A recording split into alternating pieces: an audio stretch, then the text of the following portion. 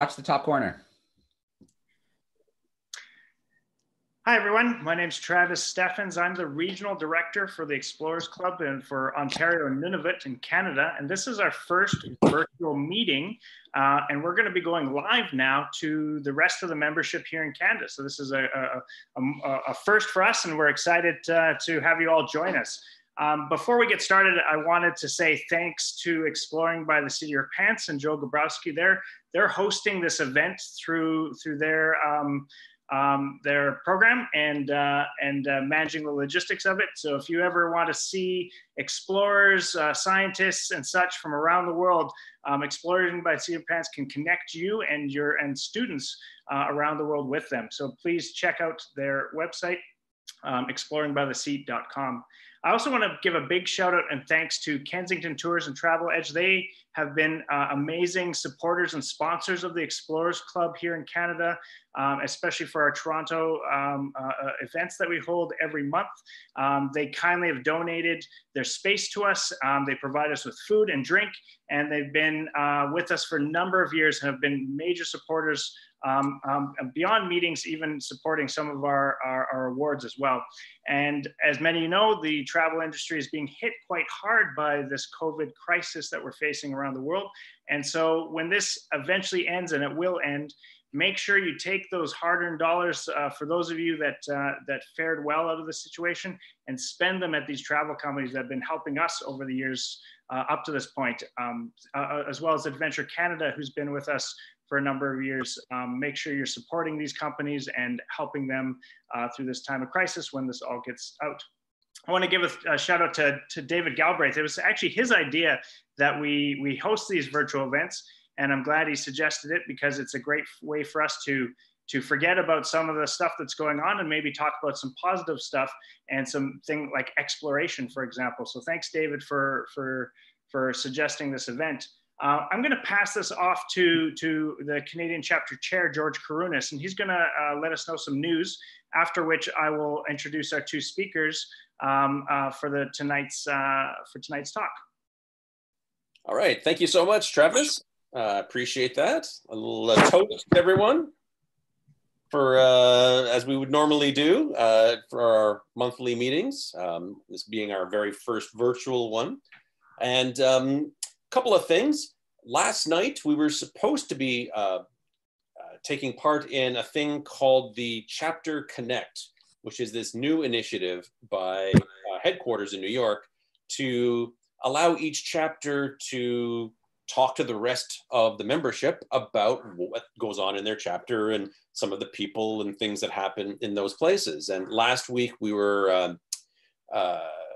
had a presentation by Todd Tighe, who is the chapter chair for Australia and New Zealand.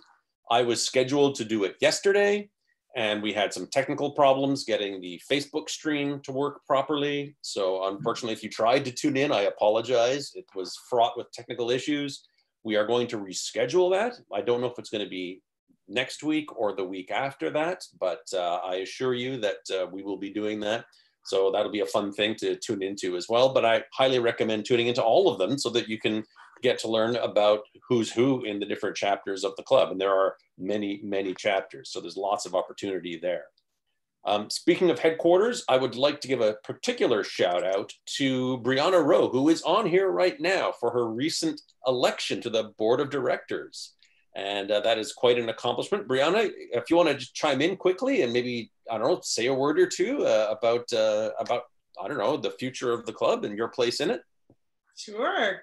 Great. Thank you. Yeah, I'm so excited that I got on the board of directors Explorers Club. And, you know, I started as a Canadian chapter member. I moved down to New York a few years ago, and I've been hanging out at the club every week since then.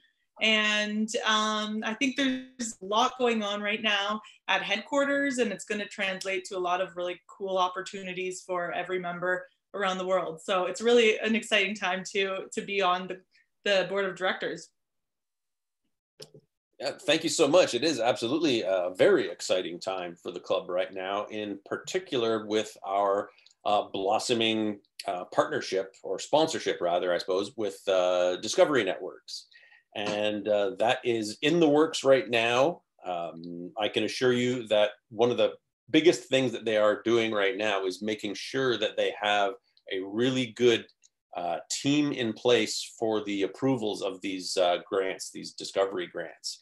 And so they're putting these committees together. There's a science committee and there's also an editorial committee that will be overseeing all of these applications, making sure they're up to snuff in terms of science and representation of the club, but also have entertainment value for Discovery so that they can get their money's worth out of it. So there's so much talent for them to pull from.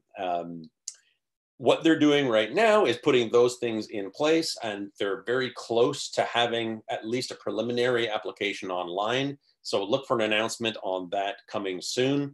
The timing couldn't be any better for us as a club, because with everything being shut down, everyone is in these rather difficult times. And so we certainly are grateful to have this deal in place now, particularly at this time. And I'm personally very excited.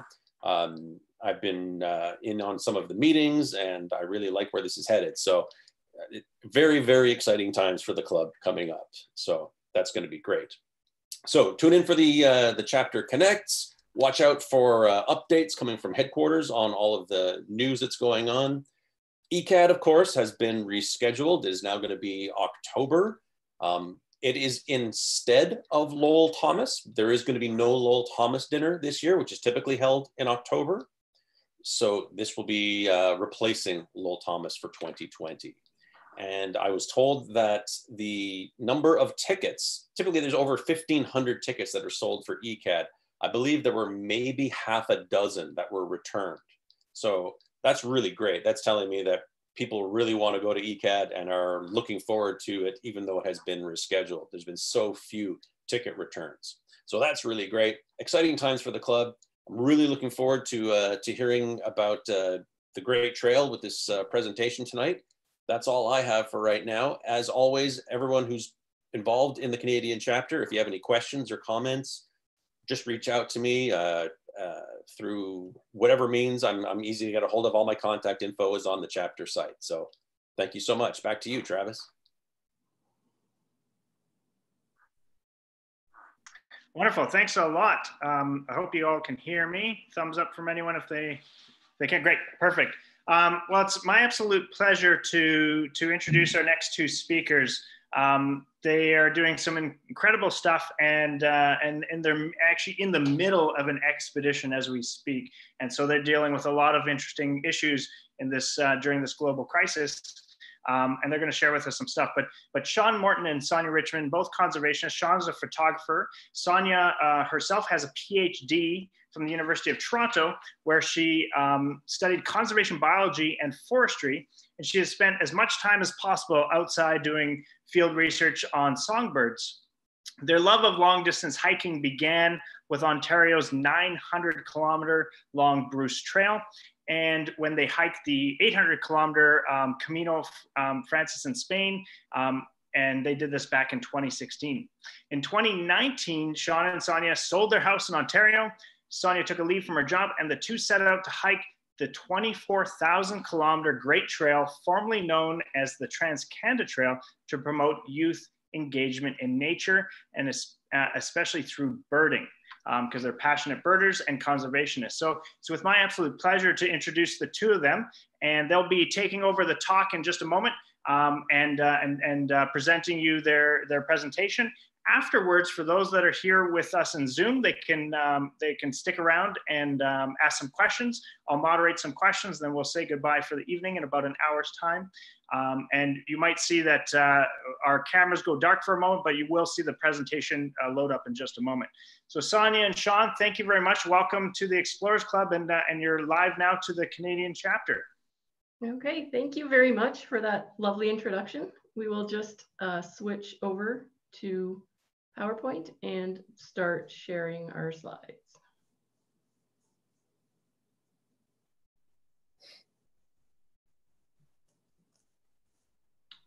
So hopefully it's coming across for everyone. Everyone can give a thumbs up. Perfect. Glad to hear that.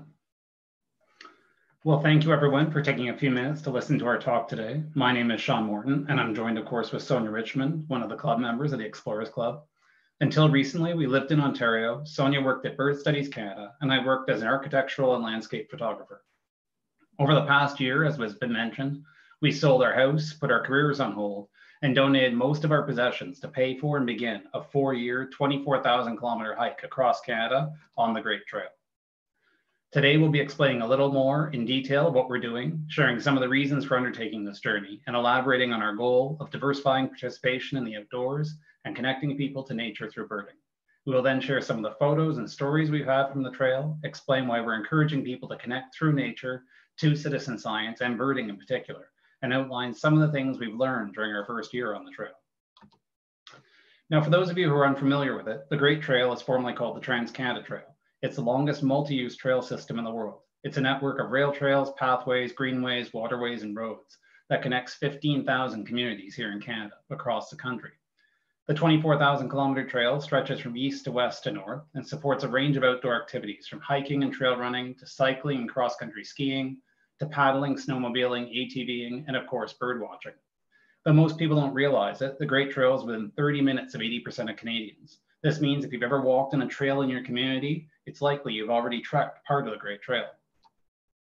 Now, most people aren't crazy enough to walk the entire length of this trail on their own. Our parents desperately wish we weren't as well. In fact, fewer people have completed the entire trail on foot than have gone to the moon. It's so large that if you started walking now, it would take you between 3 and 4 years to finish. That is, if you were to keep hiking every day through every type of weather condition and during every season. To put this in perspective, when stretched out end to end, the Great Trail reaches almost 2/3 of the way around the globe. Walking its full length is equivalent to walking the Appalachian Trail 7 times in a row, or walking the Camino de Santiago 30 times back to back to back. So obviously this is not an expedition in the same vein as that of Alexander Mackenzie, who traveled to the Pacific and Arctic Oceans through territories that were previously uncharted by Europeans. We're not leaving the surface of the planet like Chris Hadfield, and we won't set any kind of records for speed, distance, or firsts.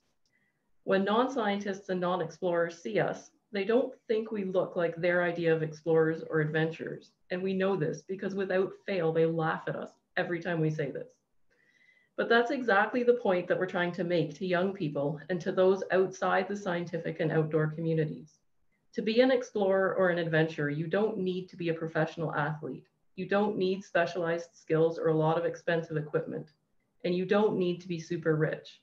To start, all you really need is simple curiosity and the courage to see where it takes you. This is the message we are sharing as we cross Canada in the hopes of inspiring the next generation of scientists, adventurers, and outdoor explorers. Now, when people hear Sean describing the distances that we walk on this trail, that it's equivalent to walking 2/3 of the way around the world, the first question most people often ask is, why on earth are you doing this? Well, our main reason was that we felt like the digital world was starting to take over our lives and those of our family members. We were spending our days working in front of computers, our nights watching Netflix, and in between we were constantly checking Facebook, Instagram, and emails. At the same time, a younger family member was skipping more than 40 days of high school each semester. He was stealing and lying, and eventually he lost most of his friends, all just to play video games. And in a way, it's no wonder. Studies have shown that the effects of video gaming and social media on the brain are stronger and more addictive than those of drugs like heroin. So even though we were almost constantly connected to Wi-Fi, we were becoming increasingly disconnected from each other, the natural world, and everything that was actually important in our own lives. So we realized that it was time to begin recharging ourselves and not just our devices. And we wanted to do something that was a little bit different. Now, neither one of us fits the archetype of a typical explorer. While we've trekked across parts of Europe and Canada, we've also managed to get lost in our own hometown while day hiking. Despite this, we were born to wander, to experience, to explore, and to discover the natural world. There's no making sense of it, and trust me, our parents have tried for years. Today, so many people have the sense that we've already been everywhere, that everything is already known, that the answer to every question can just simply be Googled. But as many of you will probably agree, almost none of that is true. In fact, there are new species being discovered every year. There are many parts of this planet and others that are still left to explore. And in the face of climate change, innovation is perhaps more important now than it ever was before. Sean and I have come to accept that we're not going to be the next great researchers or innovators in Canada. Neither one of us will ever be on the level of scientists like Roger Tomlinson, the inventor of GIS, or astronaut Chris Hadfield, or David Suzuki, or Roberta Bondar. Simply put, we aren't explorers like them. But after a lot of trekking and a few visits to the pub, we came to wonder, what if we could funnel our passion? What if we could put everything we had into one big thing, and through that endeavor, we could inspire individuals and youth across the country? What if, by doing something big that few individuals had done before us, we could get the public interested in exploration again and reconnected with nature? What if, by showcasing the natural beauty of this country, by demonstrating how fascinating that nature can be and how exciting discovery is, one young scientist would stand up and become the next great Canadian contributor? We wanted to do something a little different, and from these questions, we realized that though neither of us may ever be an outstanding scientist, perhaps we could inspire the next individual who is. So what could we do? Well, we were looking for something large enough to capture people's attention and spark their curiosity. And we were already enthusiastic long-distance hikers. Between 2014 and 2018, step by step, we'd hiked across part of Ontario on the Bruce Trail. We'd ventured across Spain on the Camino Frances. We trekked across France on the Via Pondensis. And soon after that, we hiked the length of Portugal on the Camino Portuguese. These were inspiring and life-changing adventures, and the moment each one ended, we immediately began planning our next one.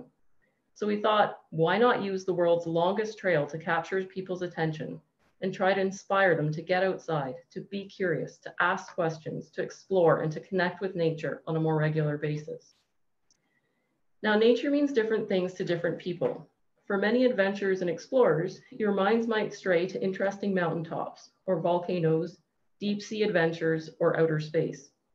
Outside this group, I think it's fair to say that most people tend to imagine tracts of pristine, untouched wilderness, or we might think of national or provincial parks or conservation areas. What many of us tend to overlook is that nature can actually be found everywhere, even in Canada's largest cities. It can be found in green spaces and river corridors. It can be found in the trees outside our windows, in the plants that come up between the cracks in the pavement, and in the birds at our feeders and in our own backyards. There are opportunities to explore and discover everywhere. All we have to do is step outside our doors. Now, this seemingly simple and obvious realization is important because if we let ourselves think of nature, adventure, and exploration as something that exists only in pristine wilderness or in some far off exotic location, the result is that we spend the majority of our time in front of screens planning or fantasizing about our next big trip, which we may or may not actually have a chance to take. On a daily basis, digital landscapes are no replacement for natural ones. And if we lose that connection with the physical world, we eventually lose our curiosity, our desire to explore, learn, and protect nature. That simple idea is ultimately what led us to walk across the second biggest country in the world in the name of conservation, and with the goal of inspiring people of all ages, cultural backgrounds, abilities, genders, orientations, and identities to get outside and connect to nature on a more regular basis through birding. So with the idea of trekking in mind and our goals set, what did it take to transform all this into action? Well, it took just over a year of preparations, and to cover many of the initial costs, we began selling off and donating most of our possessions. And at the end of the year, we sold Sonia's house. Beyond these preparations, we began purchasing our hiking gear. Sonia spent the year sending out hundreds of sponsorship requests, and I began reaching out to the media and finding contacts across the country. In addition to which, we designed a logo, had shirts printed, learned about web design, built our own website, and started our social media accounts. Despite some initial astonishment from friends and family alike, our year of planning went amazingly well. We attracted two main sponsors, Bird Studies Canada and Bryden Solutions of Calgary, Alberta. In addition to which, we won the Bailey Memorial Fund, a grant dedicated to aiding in the promotion of birding and scientific research. And we got very lucky. The first individual striving to complete the trek, Dana Misey, was approaching the conclusion of his 10-year endeavor, and the national press took an interest in writing articles on the notion of one person completing the hike, while others were just setting out. The results of this attention led to about 10 articles written on our time getting ready, and garnered a decent amount of community interest. On a more practical level, the logistics of planning a 4-year hike are a little bit challenging, as you can understand. The most comprehensive set of guidebooks were completed by Sue Lebrecq in 2005, when entire sections of the Trans-Canada Trail either didn't exist or took different routes and have long since been abandoned. Adding to this, Lebrecq's books only covered a handful of provinces and excluded places like Ontario, the Prairies, the West Coast, and northern sections. The province of BC and Northwest Territories have both since also had excellent guidebooks published, yet at the moment, both of these are more than a decade out of date. The reality, therefore, is that there's no comprehensive guidebook for the Great Trail. Add to this the fact that many people and municipalities simply don't know where the trail is, and that many of the trail sections are not well mapped or signed. This means that on stretches like, say, Newfoundland's to Rail Trail, which crosses just over 800 kilometers, you might encounter only a handful of trail markers along the way. As a result, we've used a lot of topography and satellite maps in planning. We've spent a lot of time reading and ordering information, as well as talking to people to learn about different regions. And while on the trail, we've relied heavily on our notes, the Great Trail app, Google Maps, and of course, local help. In terms of gear and packing, as you can imagine, weight is paramount in almost all the decisions we've made. Because of this, you quickly reduce how much clothing you're taking. Trust us, debates about how many toothbrushes or pairs of underwear you're carrying were regular in our world. Add to this are the necessities for camping, including our tent, tarp, sleeping bag, stove, pots, cups, water system, and flashlights. And though weight was central to the decisions of our gear choices, so too was cost and comfort. As a result, while we did greatly reduce the weight in our backpacks before we set out, ultimately we never purchased the lightest and therefore the most expensive gear. Indeed, we went for equipment that was relatively lightweight and which provided a degree of comfort and which came with only a moderate price tag. Once the weight of our base gear was as low as we could get it, we added what was required to deliver a daily blog, regular social media updates, and provide virtual presentations daily to our backpacks. This includes a tablet, several Nikon DSLR cameras, several lenses ranging from a birding scope to landscape lenses to a macro lens. In addition to which, we have our cell phone, DJI drone, Garmin device, several portable battery packs to recharge our gear, and the seemingly infinite number of cables to connect these devices together. So I imagine you're wondering, what's it been like so far? Well, we started on June 1st, 2019, and we trekked for 165 days and covered just over 3,300 kilometers, crossing from Cape Spear, Newfoundland to Rivière du Loup, Quebec. And en route, we've experienced some truly amazing things. We've been the first to see the sunrise in North America. We've scaled cliffs on rope ladders, walked along coastal footpaths, seen icebergs and puffins, spent evenings on the sides of crystal clear lakes, gone days in remote wilderness without meeting anyone else, seen caribou, moose, and black bears, as well as over 150 species of birds. We visited epic national parks, explored provincial reserves, sat in ancient cathedrals, learned about Acadian culture, forded ice-cold rivers, wandered tidal flats, and even waded into the Atlantic Ocean in a section where the Great Trail was washed out. We've walked on the ocean floor with goats. We've slept in a haunted jail cell, trekked through snow blizzards, sheltered from tropical storms, and yes, even survived a hurricane. We've trekked on days in which it was -20 and days in which it was +45, sometimes in the same week. And along the way, we've experienced overwhelming generosity, random acts of kindness, and countless words of encouragement. Each day, depending on weather, terrain, and water availability, we hike an average of between 20 and 25 kilometers on the Great Trail, which is something almost anyone can do. This number, however, has varied from 5 kilometers on the East Coast Trail in Newfoundland, when we ended up scaling a cliff face on a rope in the middle of a snowstorm, to as much as 50 kilometers in one day on the roadways between Sackville and Dieppe, New Brunswick, when we ran out of water and there seemed to be only endless stretches of private property, and we were continually told that we had to keep walking and we were not allowed to stop for the night. Generally, we carry everything we need on our backs. Our packs weigh between 40 and 50 pounds, though this has gone up to over 60 pounds at times, depending on how much food we carry. The image you see here reflects approximately what we would carry for 2 people hiking for 7 days without alternatives for resupply. This means that we carry enough to each have 2 packets of oatmeal for breakfast, along with our coffee or tea, have 2 trail bars each day, and we split a mixture of 2 packets of rice and 1 packet of beans for dinner each night. For our daily routine, each day usually involves us getting up around 6 or 7 a.m., having breakfast, packing up by 8 a.m., hiking till 5:30 or 6 at night, at which point we set up camp, wash our clothes, wash ourselves if we're incredibly lucky, make dinner, filter our water for the evening and the next day.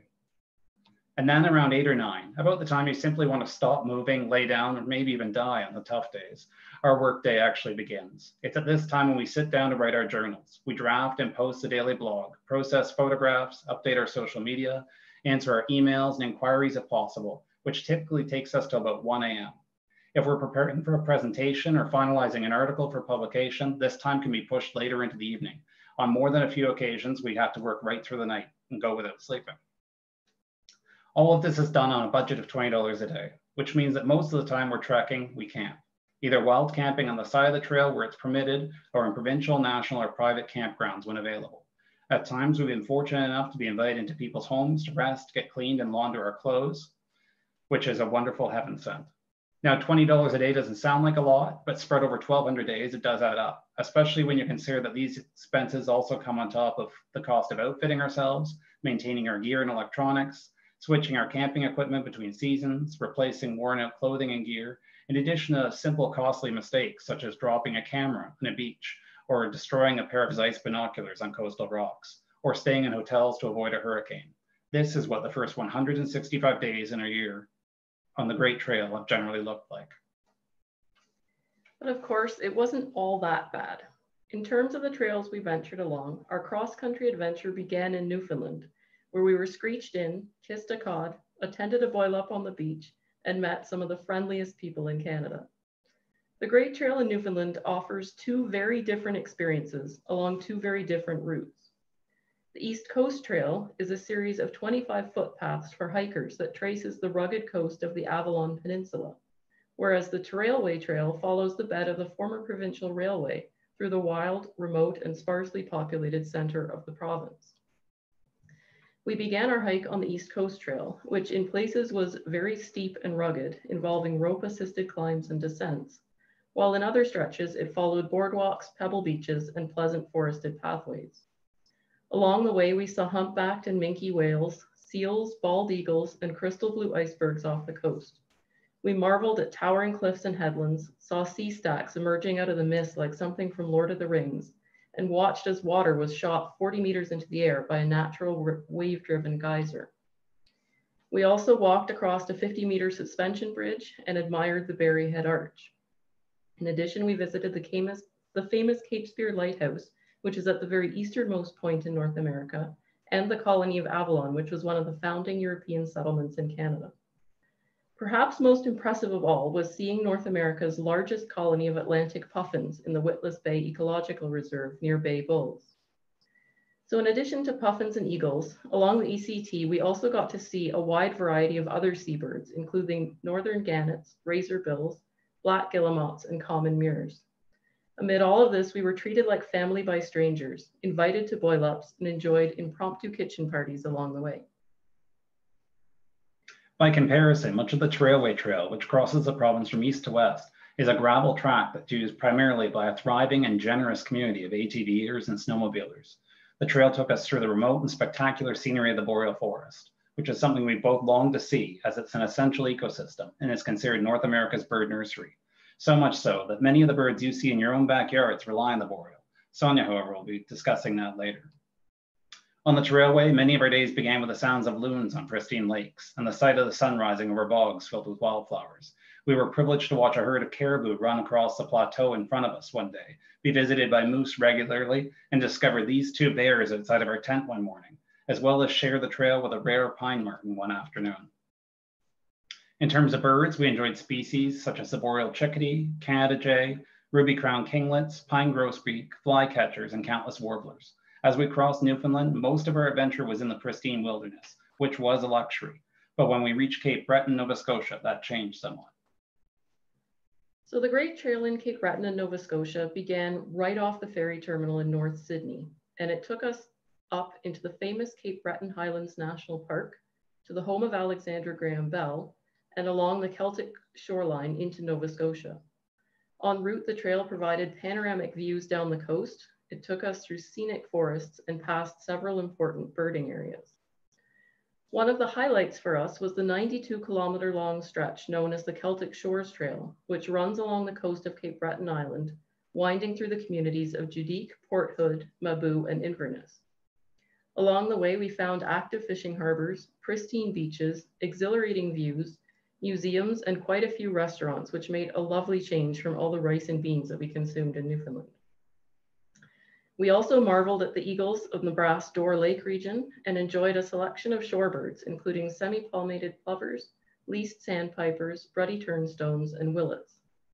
In addition to all of this, we enjoyed the Celtic music of the Rankin family and savored fresh lobster while watching the sun set in the Atlantic Ocean. Beyond the culture of Cape Breton, the natural wonders of Nova Scotia were a highlight for us as well. Among our favorites was visiting the Bay of Fundy and getting to see a tidal bore. The Bay of Fundy is home to 16-meter tides, which are the highest in the world and a definite must-see. When the tide comes in, it starts to fill all the rivers that naturally flow out into the bay. A tidal bore looks like a wall of water traveling up these rivers and occurs at the exact moment when rivers change direction and begin flowing in the opposite way. In addition to the tides, the vast mud flats that are exposed at low tide are some of the most important stopover points for migrating shorebirds in North America. We visited during the fall and so had the chance to see lots of different species, including osprey, greater yellowlegs, black-bellied plovers, ringneck pheasants, and wood ducks. This, of course, is only a sampling of the amazing trails and sights we saw in Nova Scotia. Sections of the Great Trail, including the incredible Guysborough Nature Trail, the beautiful Muscatovid Harbor, the Cole Harbor and Atlantic Seaview trails throughout the province also all provide amazing ways not only to see the countryside, but let you explore nature. They also enable you to take a cultural journey through Mi'kmaq and Acadian history. So next on our journey, we ventured across to Prince Edward Island, and we would have to say that out of the 3,000 kilometers of Great Trail in the Maritime provinces, in our opinion, the crown jewel was probably PEI's 435 kilometers of Confederation Trail. While PEI might be the nation's smallest province, it boasts one of the nicest trail systems that we've encountered yet. The Confederation Trail runs from one tip of the island to the other, forming a complex network of pathways across the province.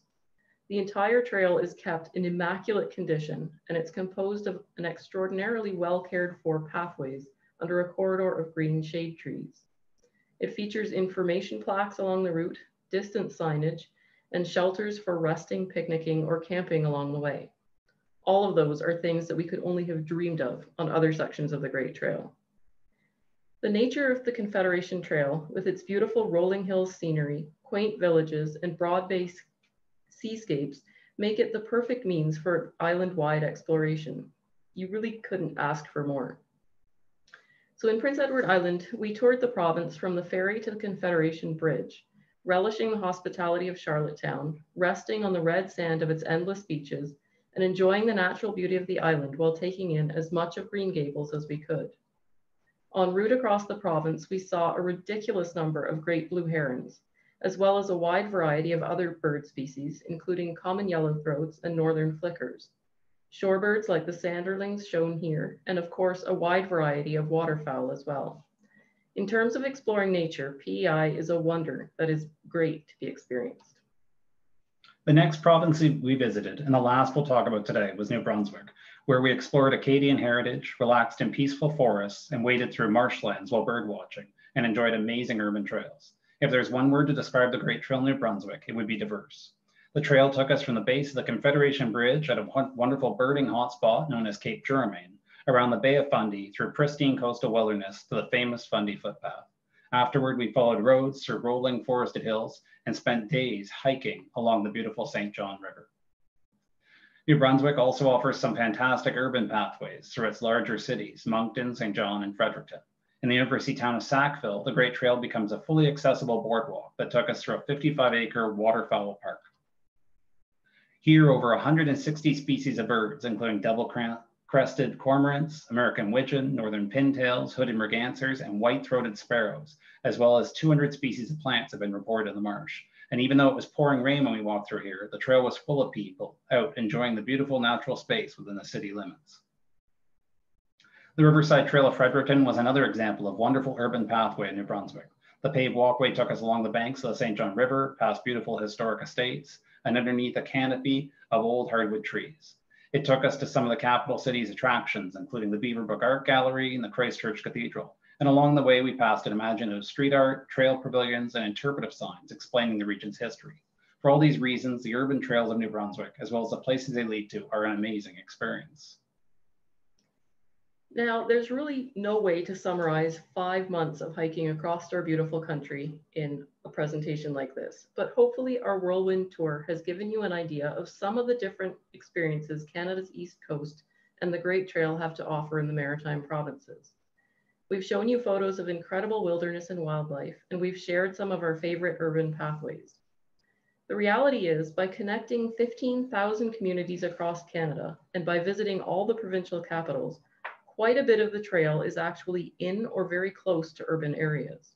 In other words, much of the Great Trail is outside the door of most Canadians. And because of this, it's free, easily accessible, and open to everyone to explore in their own way. So as Canadians, we have these wonderful opportunities to connect with nature, literally in our own backyards, in our communities, and on the Great Trail. We're told all the time that being outside increases our self-esteem and self-awareness, that reduces the effects of stress and anxiety, it improves our concentration, and fosters creativity, innovation, and prompts exploration. Yet many Canadians and youth don't capitalize on the amazing opportunities that are available. So why not? Well, there's a lot of reasons. There's often a sense that time in nature is non-productive and therefore a waste. There's a pervading social fear that being outside is dangerous and it should be avoided. But it also has to do with the sense that connecting with nature is only possible or worthwhile if we're fully immersed in pristine nature, or that the real outdoor adventure requires us to travel to far off and exotic locations. And unfortunately, there's also a perception that outdoor activities are something only to be enjoyed by a select few in special locations and at certain times.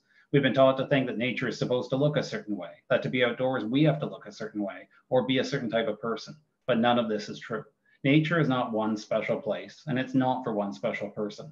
Nature is wherever someone is trying to find it. The pursuit of nature and time outdoors is enough to make you a birder, an explorer, and an outdoors person. And this is the point that we've been trying to emphasize in communities as we trek.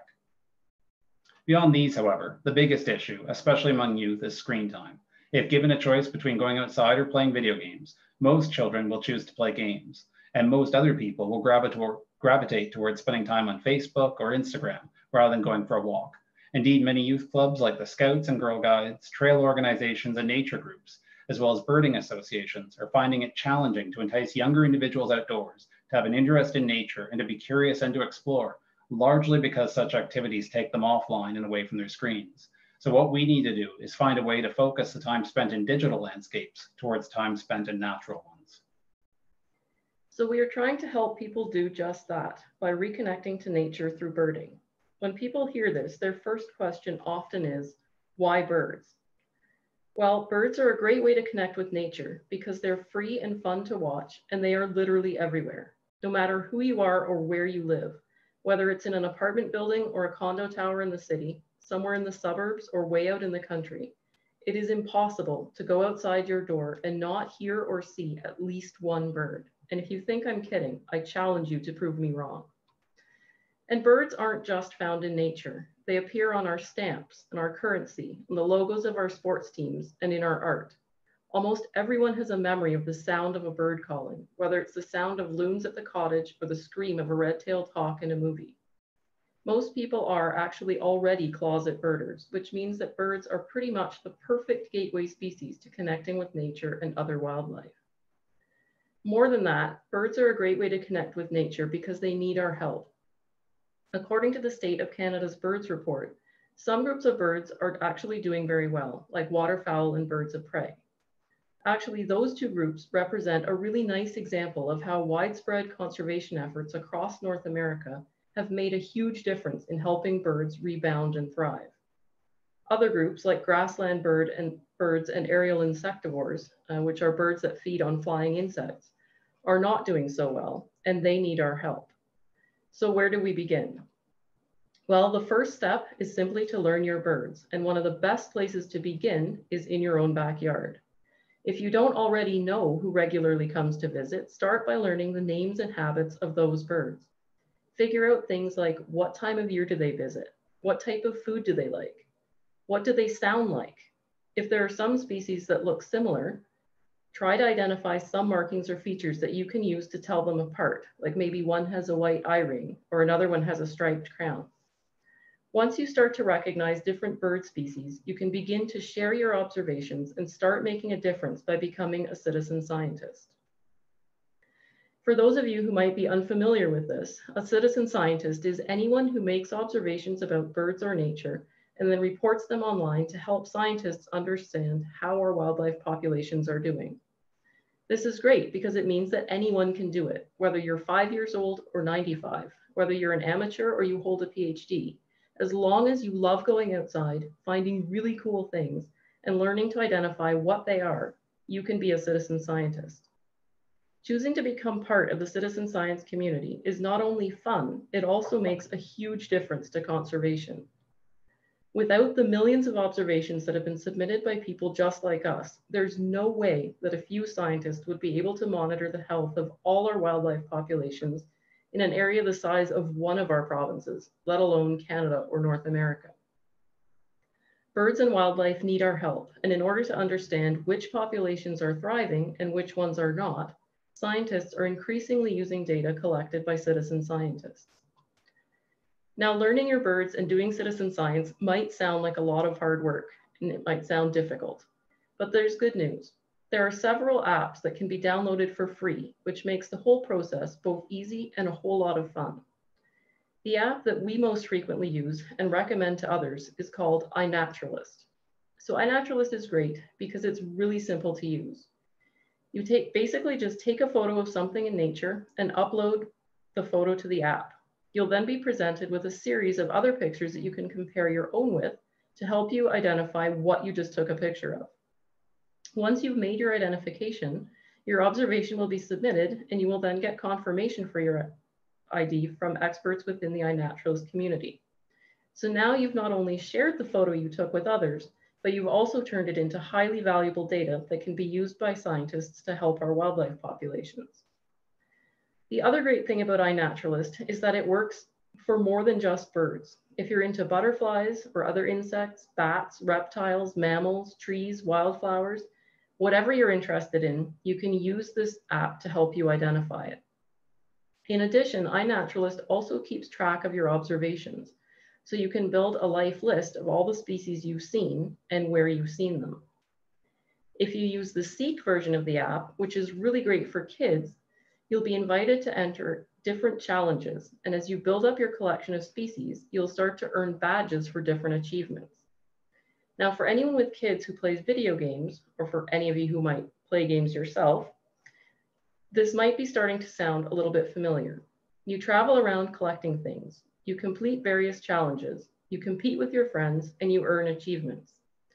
So citizen science is actually a lot like video gaming, which is something that many people already love to do, but there are several very important differences. It gets you outside and being active. It teaches you about birds and other wildlife. It helps you connect with the natural world and ask questions about it. And citizen science makes a huge contribution to conservation, from your own backyard to the boreal. Birds and citizen science are a great way to bridge the divide between our digital world and the natural one, and they are the perfect tool to make exploration and outdoor adventure part of our everyday routine. In addition to being a citizen scientist, there are a number of easy ways any of us can help out birds. These include buying bird-friendly products, which can be things like organic produce or shade-grown coffee, or even items that limit the use of single-use plastics. Another way to help is by keeping your cat indoors, since predation by domestic cats is a huge source of mortality for wild birds. Or if you're a dog owner, keeping your friend on a leash while on beaches, especially during breeding season, is also an important way that you can help birds. We can also help by making our yards and houses bird-friendly, planting shrubs and brushes that provide shelter, native plants that provide seed and nectar, and leaving some brush out over winter can not only improve the value of your property, but also help birds. Next, we can help to try to prevent window collisions by adding window decals that break up the reflection on glass and help bird recognize windows and buildings. And finally, turning out your lights can do a world of good for birds. Bright lights at night can confuse migrating birds. So especially during the spring and fall periods, like right now, close your curtains or blinds or turn off unneeded lights. You'll not only save money, but you'll be helping birds as well. Each of these are simple steps which any of us can take together, make a huge positive impact for birds in our backyards and our communities. Now, the wonderful thing is, when you help birds, your actions have a positive impact beyond your own backyard, your own community, and even your own country. Many bird species are migratory, which means that every spring they fly north to breed here in Canada, and every fall they return to the southern US and parts of Central and South America to overwinter. This means that many of the birds we see in our own backyards and work hard to protect locally rely on other habitats as well as the ones that we observe them in. In Canada, the boreal forest, which is shown in green on this slide, is one key example of an essential habitat that's particularly important for many birds. It is known as Canada's bird nursery because over 300 species breed there, and it accounts for the well-being of between 3 and 5 billion birds. This means that any actions we take in our own backyards and communities have a profound impact on conservation efforts across the continent and help bird species from coast to coast to coast. These are the messages we've been sharing with new audiences as we cross Canada, and we've been able to do that through presentations, radio interviews, and coverage in the media. We estimate that we've spoken directly with just over 1,000 people about the goals of our hike. And by doing that, we've learned a few things along the way. First, there are a lot of people out there who don't necessarily identify as scientists, naturalists, or birders, but they are nonetheless very aware of the environmental challenges going on in their own communities. They are noticing the disappearance of birds at their feeder, and they are very concerned about it. They just don't know how to help. The other thing that we've found is that many people don't become involved in science, exploration, or nature because they don't feel like they fit into these communities. In some cases, this is simply because they never considered exploration or birding as options. And in others, it's because representations of outdoors people tend to be monolithically Caucasian, and they just never considered that joining these communities was a possibility for them. In some ways, these discoveries represent good news because it means that if we can send out a message of empowerment, letting people know that no matter who they are, they can make a difference by getting involved, people are very ready to listen. They're thirsty for engagement and discovery. They want to help. We just have to let them know how to do that. So this brings us to what we've learned about outreach. Unsurprisingly, in this day and age, dynamic outreach online and through social media is necessary in order to engage with new and younger audiences. Unfortunately, this is often something that naturalist clubs and trail organizations, which tend to have an older membership, really struggle to provide and engage with themselves. We've also found that when trying to spark the curiosity of new audiences, it's necessary to adapt a broader approach to outreach. This might sound very obvious, but it can actually be surprisingly difficult to do. If we advertise a bird talk, we found that people who aren't already birders or naturalists tend to assume either that it will be very dry and boring, or that they won't understand what's going on because they aren't experts. On the other hand, if we say we're giving a talk featuring stories about the experiences, landscapes, and wildlife we've encountered while hiking the longest trail in the world, this tends to pique people's interest and reach a wider audience. So in other words, people respond better to storytelling and enthusiasm rather than to scientific facts, no matter how cool those facts may be to us scientists. Finally, we learned that providing a message of inclusion and empowerment was the most effective outreach strategy for us. Sharing those 6 simple steps to help birds and showing people which free apps they could use to become citizen scientists was a highly effective way to transform interest into action. Of course, not everything always goes as planned. In 2019, we had a few challenges. Our primary challenge came in scheduling, partially because of a number of situations which took us off the Great Trail, partially because of the nature of certain sections of the Great Trail, and partially because of the sheer number of presentations we were honored to receive. Ultimately, we ended 2019 about a month and a province behind where we projected we would be. As a result, we lost a number of opportunities in that year, and we now estimate the hike will take an additional year to complete, much to our parents' dismay. Our second challenge has been in obtaining sponsorship and funding for our expedition. This has been for a number of reasons. The first being that the 3 main branches of the route have already been completed by one intrepid individual, Dana Misey. And the east to west corridor has been completed by 2 more on foot, with 2 more amazing ladies set to finish in this coming year. As a result, while it's unique to hike across Canada on the Great Trail to raise awareness for birds in natural spaces, the fact that we are not the first has led to a number of rejections.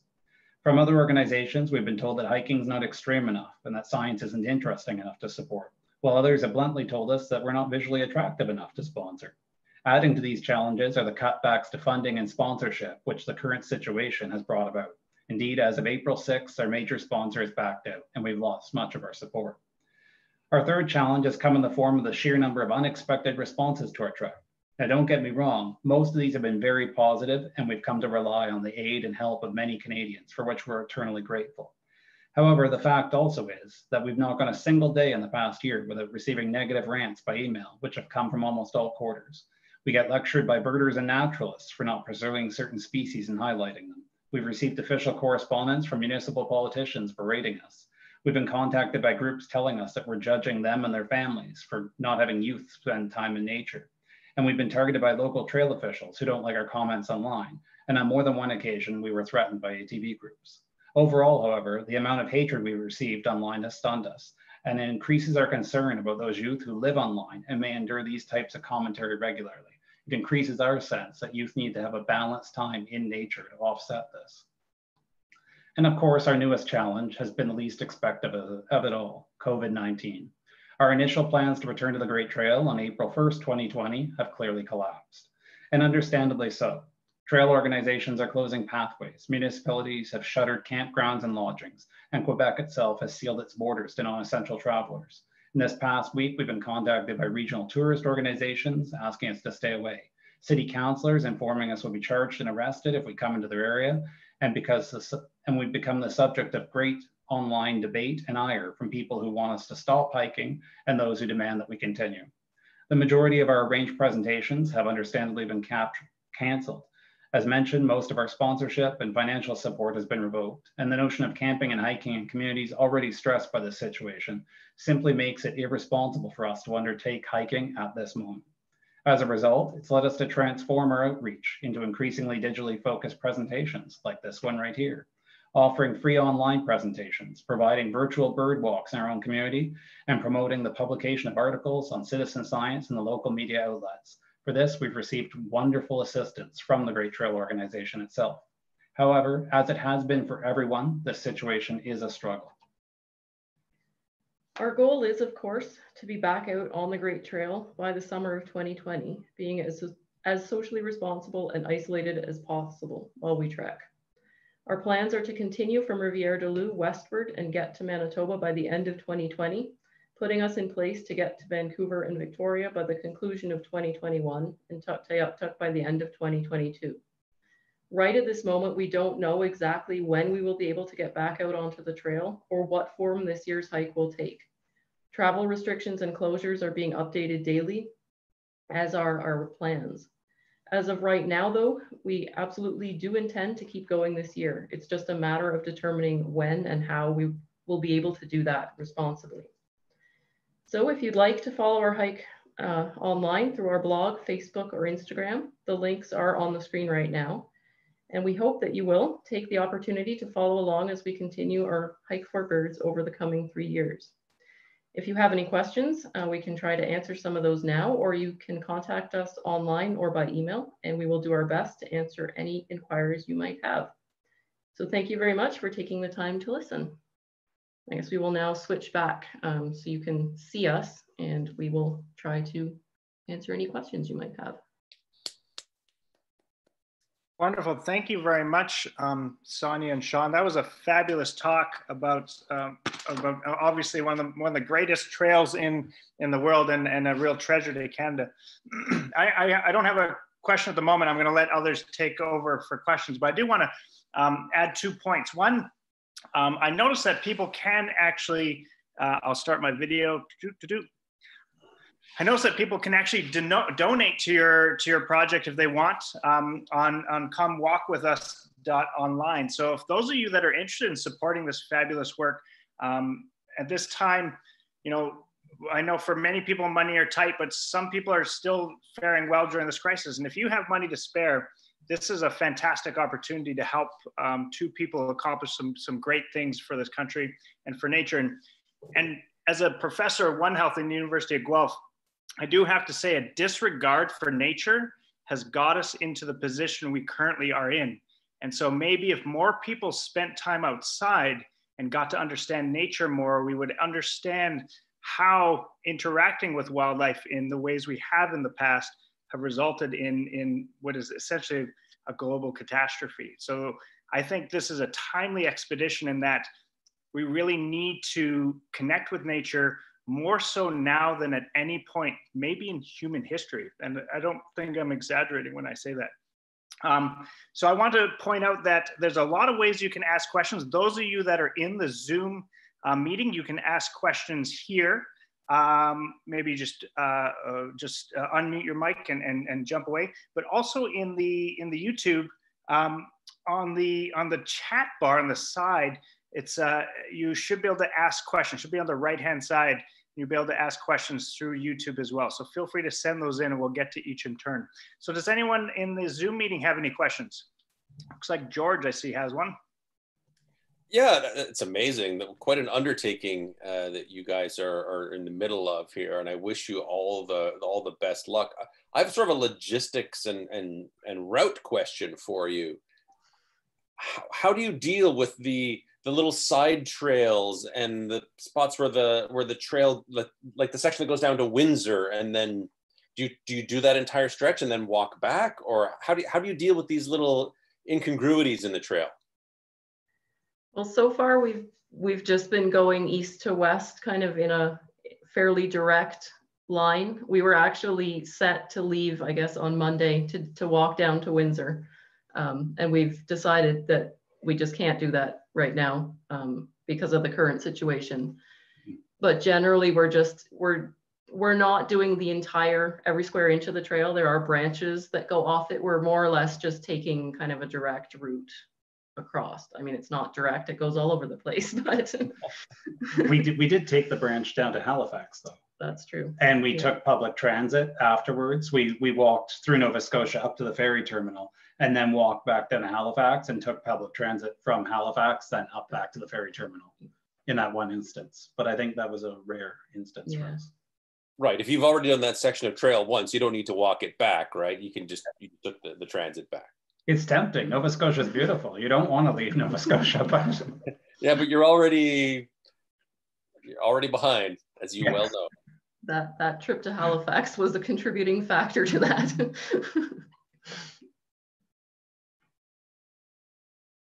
Great. Any other questions from the team in Zoom here? And Joe, I guess you'll let me know if there's any more. I see Marlise has a question. Yeah, so I congratulate you on your accomplishment so far. It's fabulous, absolutely amazing. And yeah, I totally get the challenges right now. I mean, the Bruce Trail Conservancy, we've had to ask our members to stay off the trails because, of course, with fewer and fewer places where the public can congregate, they are congregating in major masses in the few places left available. And of course, that's creating a major problem for all trail associations and networks. Liability issues come along with that. So we've asked all our members to stop using the trails. So yeah, I can see, and I totally appreciate your challenge on that. It's, yeah, it's gotta be frustrating. I totally get that, but I hope you can pick up again later on in the year and continue on. Well, I think we'll be able to continue on, certainly. It's just a matter of when to do it responsibly. I mean, I think a lot of people want to get out into nature, as you're seeing on the Bruce Trail. They want to spend time on trails, but this situation only resolves once we're all responsible. And it wouldn't do, I don't think, for us to serve as an example of being irresponsible at the moment, or to put a burden on trail systems and spring thaw, or on small communities that are dealing with their own issues at the moment. That's just not the way this works. The other thing that I wanted to comment on, which I really loved, and I would love to hear if you have any other ideas on how to reach out to the non-standard stereotypical hikers and outdoors people in North America. Yes, I'm looking for ideas for the Bruce Trail Conservancy, of course. Yeah. Primarily, as one of our members said, yeah, we have hikers initiating programs and stuff like that. And it's a bunch of old white guys standing in front of an audience in Toronto that's multicolored and multi-ethnical. Any ideas that you can share? Greatly, that would be greatly appreciated. I think in the main way, most people of different ethnic backgrounds have just never heard anyone say, "You're welcome here." And it just doesn't become something they consider as a result. I think beyond that, the biggest thing is to keep pushing diversity.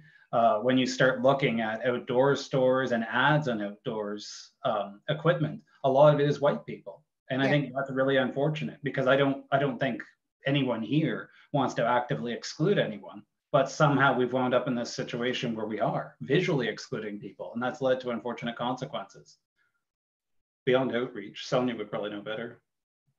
Yeah, I don't know. I mean, we're following a number of people from different ethnic backgrounds online now who are very active hikers and campers, and teach us a lot. They're teaching us a lot. Like, they're opening our eyes to stuff we never knew. I mean, we didn't realize how important it was to say, like, our goal is to encourage everyone to get out here and to kind of list off those things. We had no idea till people started talking to us that was something that needed to be said. And so by reaching out to those people, you learn a lot from them. I guess we've done a lot of talks in libraries and national parks, provincial parks, things like that, where you're reaching out to sort of a broader audience. And if you can bring those people in to maybe do a talk with you, or just sort of connect with them and actually bring them into the community, I think that's a good place to start. Even just saying it, though, like, you're all welcome here, no matter what your background is, seems to be a message that's powerful, that we had no idea before we started doing this, that was. I guess in terms of outreach, we've talked in a lot of places that outdoors agencies and organizations have never talked at. We just gave 4 talks at the Toronto Outdoor and Adventure Show alongside hunters and extreme sports enthusiasts. Birding clubs don't go there, but we packed our seats in all 4 talks, and we did well. And it was just a different venue. We've talked in libraries, we've talked in classrooms, to Girl Guide groups. It's just a variety of different approaches. Some things work, sometimes they don't. So it's a good question, and it's an essential question. Thank you. All right, I've got a question. So obviously a big part of the journey is the birds. Are there any sightings that you're particularly excited about that you've had so far? And is there something you're really hoping to see along the way? I don't know, I guess some of the greatest birding moments were the puffin colonies in Newfoundland at Bay Bulls there. There were just tens of thousands of puffins circling overhead and face planting into the ocean, and we were right in the middle of it, and that was absolutely fantastic. We also went out to Cape St. Mary's, where there's a huge colony of northern gannets. So again, it was just thousands of gannets nesting on these rocks where you could basically walk right up to them and see them. I guess one of our favorite bird moments on the trail was just seeing a great horned owl. We're both like super excited about owls, but we never see them. Like, it's just, they're everywhere, and we have no luck with owls. So seeing this great horned owl just sitting on the side of the trail one morning, we'd gotten up early, we were just heading out, and it just kind of flew from tree to tree in front of us down the trail. That was like super exciting. I think one of the things I'm most excited to see are greater prairie chickens in the prairies. They're like one of the most ridiculous looking birds ever, and I've never seen one. I don't know. For me, I don't think it's a specific type of bird. There's this mistaken impression, because Sonia's worked at Bird Studies Canada, that she's an expert in birding, that she has a PhD, she's an expert in all things biology, and that's not true. It's wonderful to walk into these new communities. We just had opportunities in Vancouver. We were taken aside by the Burke Mountain Naturalists and taken on a bird walk by them, and we didn't know their hot spots. We didn't know what birds they have necessarily. And so to hear from people in different locations about what makes their birds important and to be introduced to their birds and their birding spots is big for me. So that's the most fun part of this for us, is like learning about all the different local areas and everybody's stories about what goes on there. Like, that's the best part of this. That's awesome. I actually could ask you a million questions. I'm going to ask one about urbanism. We see urbanism is increasing. I think something like 80% of people live in cities in Canada, which is flip-flop from about 80 years ago. And I think you mentioned roughly 80% are with relatively close to this trail. I've spent a lot of my time in what we call wilderness but I've taken to a lot of the amazing urban areas that are near me now, because I've noticed there's a lot of great urban wildlife. In fact, today I saw a common merganser just on my walk. Can you speak to, on the travel so far, was there one particular urban environment that you've seen already that you thought was amazing? You've mentioned a few, and then maybe an urban environment that you're excited to experience on the rest of the expedition. I don't know. That's a really good question. It's kind of hard to answer. I'm excited for Montreal, but I'm also excited to see places like Whitehorse and Tuktoyaktuk. So, I mean, not typically what we consider here in Canada to be urban environments, but there are some big cities north of here that are going to be interesting to see. I think one of the most exciting ones we've been to was maybe St. John's, Newfoundland, because the trail there it goes right into the town, but I don't know, within 20 minutes or so, you're up. Like you can go just up onto the hills and it feels like you're in the middle of the wilderness, like almost right away. You're on the top of these tall cliffs and it's just rocky and there's sort of boreal vegetation and birds. And if you're lucky, you can see whales out, like you're right on the coast. So if you look one way, you can kind of look into the harbor around St. John's, and the other way is out to the ocean. And you're on this little footpath. I really enjoyed that because it was kind of, you felt like you were actually in nature without being that far from the city. I guess that's one of the most amazing parts of this trail, is that for many of us, the access to nature is right out of our back door. We don't have to travel across the whole country to see amazing things. And you're highlighting that, I guess, for each person as you go across this entire nation. I think it's essential that people realize that you don't have to, like for here in Ontario, travel to Algonquin Park, which is often very full now, or travel across the world or go on the Camino de Santiago to have this natural experience. In a lot of the places we live, if you take a minute and you realize that nature is in your own backyard, there's a lot of worlds that can open up to. Wonderful. Especially at the moment when you aren't supposed to be wandering communities. Setting your kids loose in your backyard with a cell phone and iNaturalist can actually be a lot of fun. Does anyone else have any more questions out of the Zoom meeting here? Or Joe, did anyone in the YouTube send any questions? No, we've definitely got people viewing on the YouTube, but they're being shy. So use that chat sidebar on the right and send us in a question. Don't be shy. I see George has one. We can see you watching. Just a quick question. You sold most of your possessions in your home. So where are you riding this out right now? Where are you staying with a friend, or are you couch surfing? What's your current situation, as in like immediate current situation? We house sat. We got 3 wonderful offers over the winter time when we came off the trail, and we house sat until 10 days ago. And then the house owners came back. And so we are at a local hotel in London, Ontario. And we're riding it out at the moment, expensively riding it out at the moment. So we are desperately hoping things resolve as quickly as reasonably possible. But currently, yes, we're in a motel. We got lucky to get in one. We are grateful for that, actually. A lot of things got shuttered and there's a lot of people in more desperate straits than us. And so we got very lucky.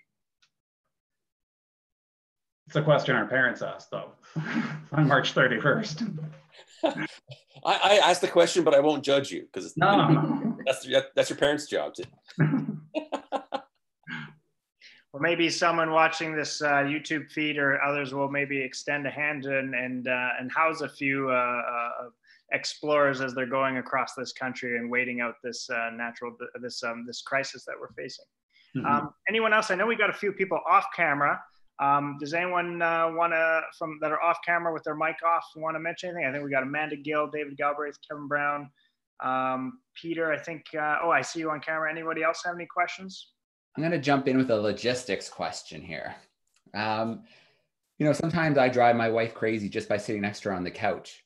So I'm curious as to, you're together so much of the time. What are some tips for being together so much of the time on the trail and just getting along?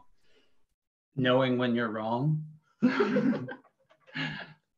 No, we seem to mesh. Okay, everyone has that question. Everyone walks the Camino or the Appalachian Trail and they're like, my goodness, the 2 of you are together 24 hours a day. How do you handle it? But it hasn't so far, at least for me, been that stressful. I don't know for Sonia. I can leave the room while she answers. No, I think we're lucky. And like we spent a lot of time together every day before we did this, and we did all those long distance hikes before. So I think if anyone was considering heading out on a trek like this, I would say definitely make sure that you can stand being with the person you're with all the time before you set out. But I think we complement each other. Like we have different strengths and we work well together. Mm-hmm. And it just, I guess we're really lucky. I don't know, a lot of people kind of said that, like, you guys are going to kill each other. You're going to be done like a month in, but yeah, we've been a problem. We have different interests that offset things. I'm not a birding photographer by nature. So having Sonia teach me about birds as we go has been one thing. And even right now, we've been building bird feeders and doing videos online for how kids can build bird feeders, which has been interesting and challenging. And learning to photograph birds on the feeder, learning how to photograph from a drone at the moment. There's lots of things that keep us occupied and out of each other's hair.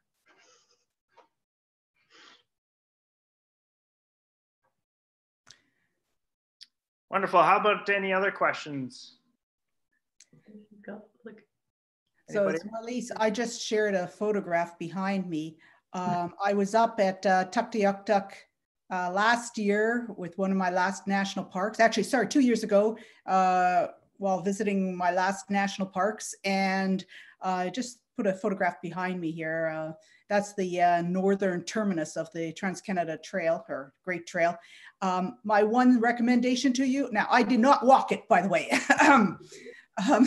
but my one recommendation to you is make sure you don't just have a bug net, but a whole bug jacket. The mosquitoes up there are totally insane. Yeah, thank you. Envy you getting to go up there. It looks gorgeous. Yeah, I had just come back from Vuntut National Park and was on my way over to Wood Buffalo National Park. So since we were in Inuvik, decided to do the drive up the new highway, the new all season, all year highway up to Tuk. And yeah. Very nice. Wonderful. Joe, is there anyone on YouTube? Looks like they're silent. Nope, your mic's off. Okay, great. And then George, do you have anything else you want to add before I wrap up? I just want to thank you guys for coming out tonight, sharing your story. That's great. I look forward to hearing updates from you as the journey progresses, and I hope that you're able to get back out there on the trail sooner rather than later. We all want this to be over quickly, and I'm sure you're chomping at the bit to get back out there, especially now that spring is here and the weather's getting warm, and it's becoming the perfect time to get back out there, and you're sitting there and being told you can't go, and you know it's the right thing to do, to sit down and wait it out, but hopefully it's over soon for you. Thank you. And I wanted to mention again that if you go to comewalkwithus.online, I've noticed they have some cool t-shirts. There's an easy way to donate. You click a button and they ask for, and then you can support this amazing project. Yeah, this has been a fabulous talk. I really appreciate you, Sean and Sonia, coming to share with us while you're en route on your expedition, and then dealing with the trials and tribulations of this. And I love that you've really tried to incorporate new people to sort of engaging with nature. I'll give a shout out to Mario Rigby. He's another club member who has very actively tried to promote people of color engaging with the outdoor industry. And he has said the same as you, is that it's not an industry that has engaged with that community before, and hopefully it'll change in the future. And I think having people like you acknowledge that and to try to incorporate others in it as well. And I'm astonished at the number of talks that you've done while en route on an expedition, because that's not an easy feat.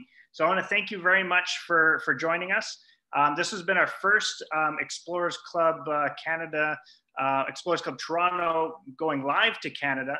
We'll have another one next month on the second Friday. I don't know what date that is, but it's May something or other. I can look right now. May 8th.